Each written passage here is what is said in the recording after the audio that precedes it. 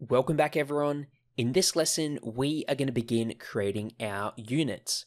So first of all, we want to go down to our content drawer and we want to go to our content folder where we have our level and our other blueprints that have already been created.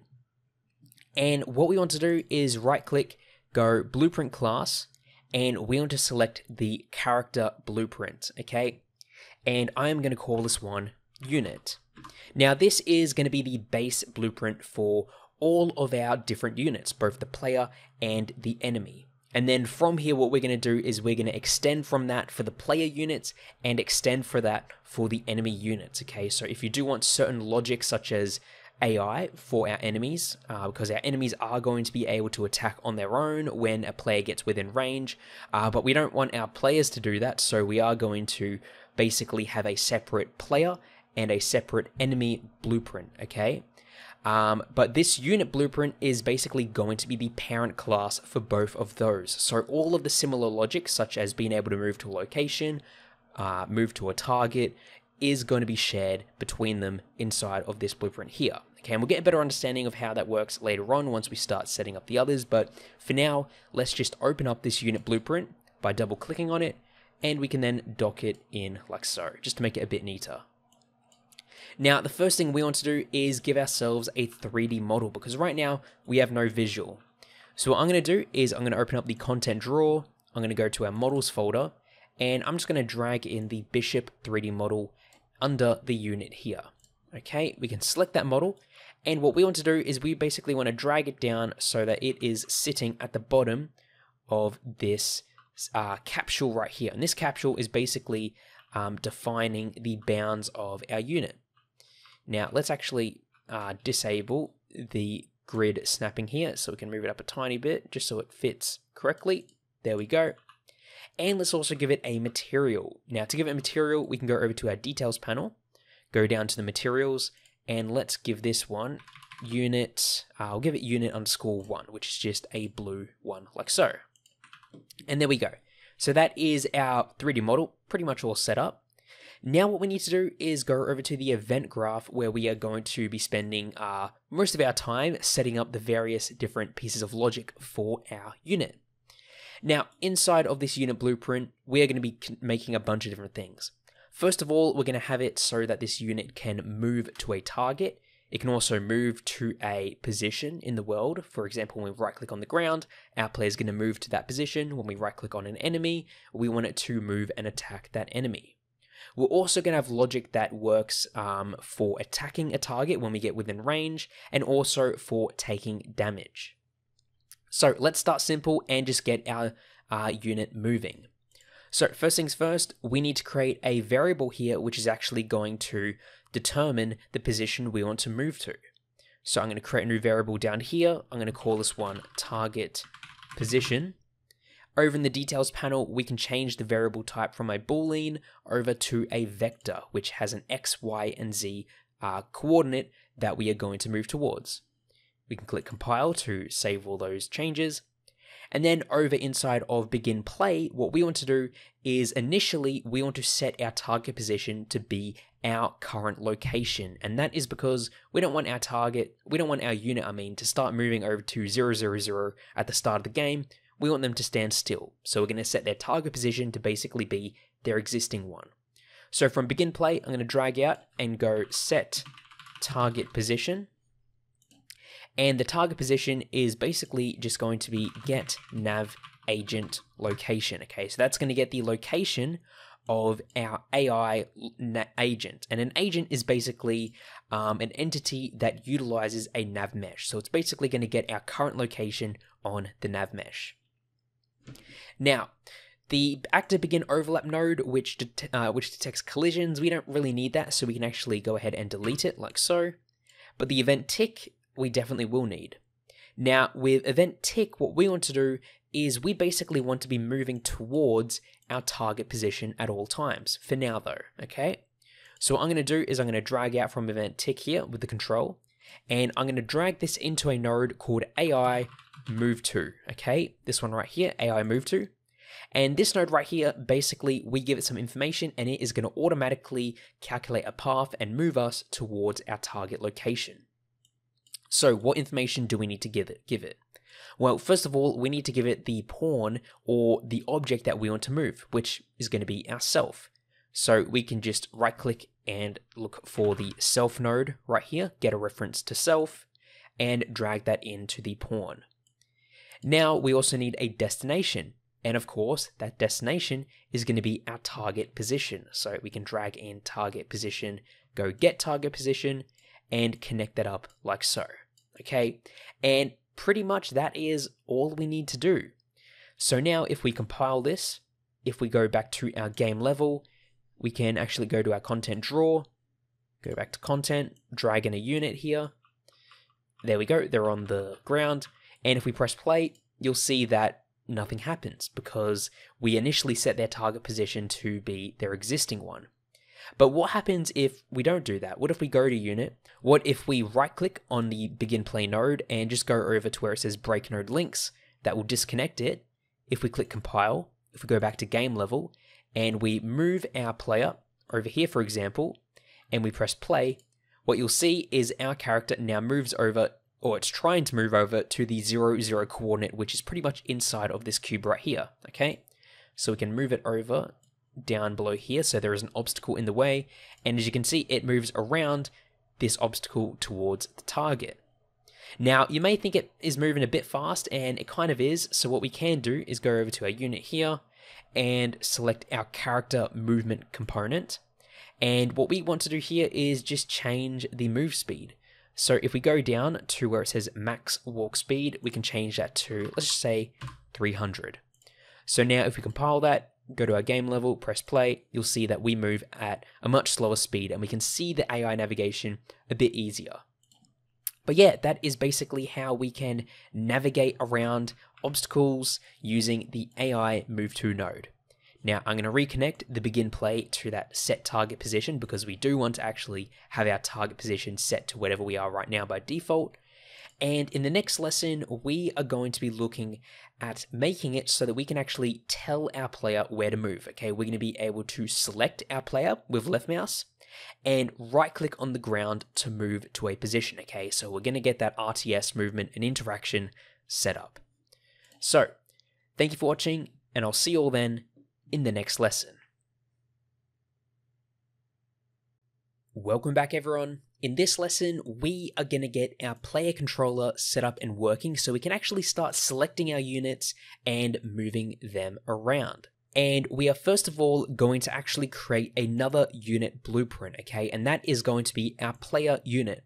Because this unit right here, this unit blueprint, we aren't going to ever be using it, okay? So let's go ahead and delete our unit that exists in our world right now because we're never going to drag this unit blueprint into our world. Rather, we are going to create two other blueprints, a player unit and an enemy blueprint, and those are both going to inherit, or they're both going to be a child class of this unit blueprint, okay? So it's basically we want the enemy and the player to both have the same characteristics and the same logic as each other, but they're going to differ in certain ways that we do want to give themselves different behaviors, such as the enemy is going to have automatic AI and the player is going to have the ability to be selected. So I'm going to right click, I'm going to create a new blueprint class, and this is going to be and we need to pick a parent class.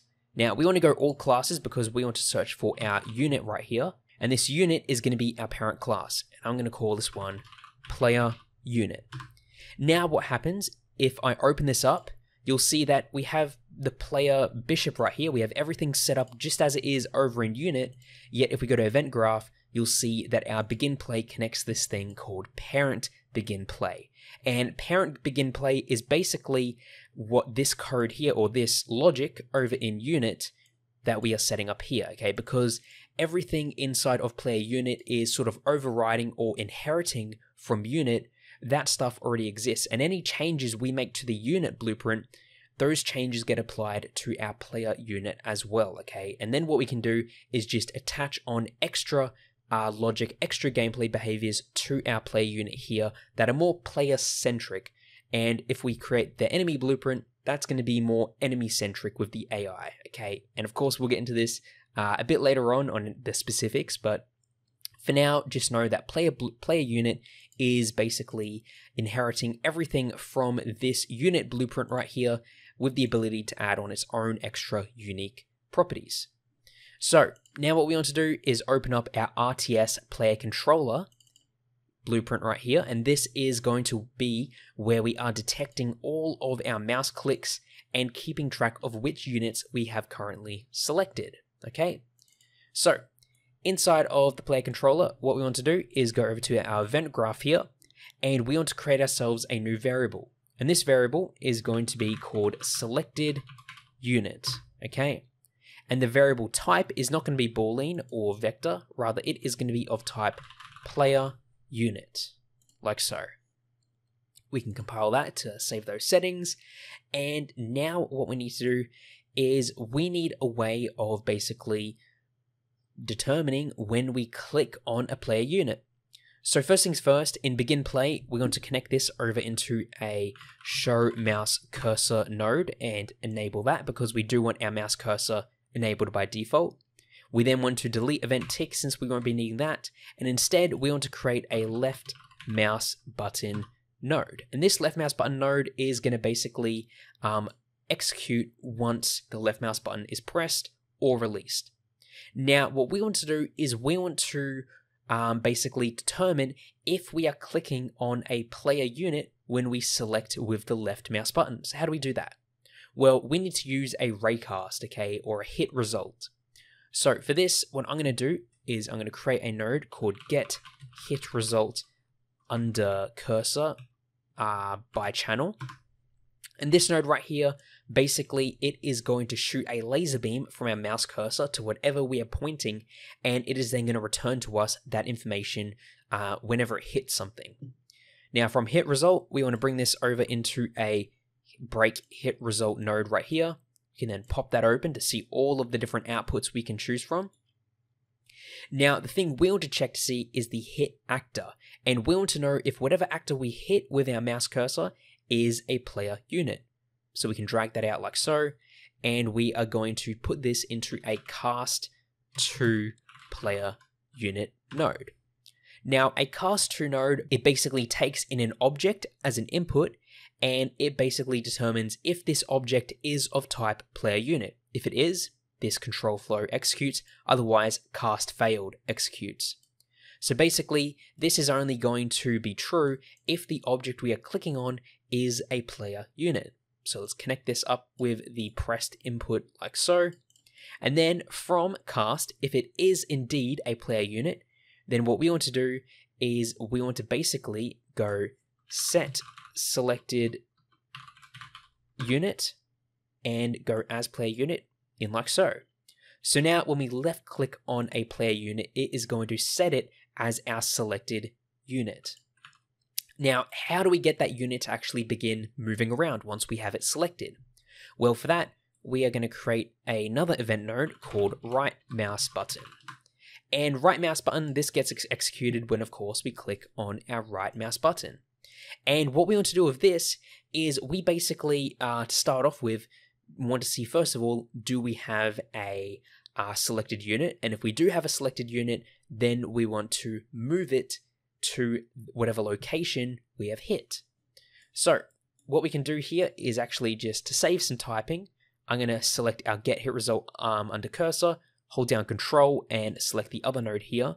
I'm going to copy that and paste it down here. Okay, just because we don't have to worry about creating those nodes again. And instead of the hit actor, we want to get the location, okay? But we don't want to get that just yet. Instead, what we want to do is we want to go out from pressed and we want to check to see if we have a selected unit, because we don't want to try and move somewhere if we don't have a selected unit. So out from pressed, what we want to do is we want to check to see the is valid. Okay, is valid right here with a little question mark icon. Basically, we give it a object and it determines if it exists or not. So right now, our selected unit, if we get it like so and plug it in, if it has not been set, it is equal to what's known as null. Null basically means empty. And if it's empty, that means it is not valid. Otherwise, if we have set the selected unit, it will be valid. Now, if it is valid, then we want to basically set its target position. And to do that, we're going to go over to our player unit right here. And actually not our player unit, we're going to go over to our unit. So our base unit, because this could also be given to an enemy. And we are going to create a new function down here called move_to. Okay, and the move_to function is going to contain a input. So we can add an input right here, and it is going to be called toPosition. We want to make that of type vector. And basically what we want to do is set our target position to be this toPosition. So we just want to plug it in like so, and there we go. So basically when this move_to function is called, we send over a position and it is going to set our unit's target position. Now we want to click compile, go back to our RTS player controller, and then what we want to do is we want to drag in our selected unit here, go get selected unit, drag that out, and we want to call the move_to function like so. And we want to connect that to the isValid of the isValid node. And the toPosition is going to be the impact point, okay, the point at which our mouse cursor has impacted probably the ground that we want to move to, okay? So that is what we need to do in order to basically set it up for our unit to be selected initially. And then when we right click, we want to check to see if we have a unit selected. And if we do, we want to move it to wherever our mouse cursor has clicked on the ground. So now we can click compile. We can go back to our game level. We can then drag in a player unit here. And let's actually drag in another one as well to basically see if this selecting works. Click play. Okay, and now what we can do is we can click on our unit. So if I click on the left one right here, nothing really happens so far, but we will have a selection visual appear. And if I right click, you'll see that our unit is now moving to whatever position I am giving it, which is pretty cool. Now if I select this other unit with left mouse, as you can see, I am now controlling it, and the other one is staying still. So we can switch between our units here and move them around wherever we wish by clicking on them and then right-clicking on the ground to basically navigate over to that location.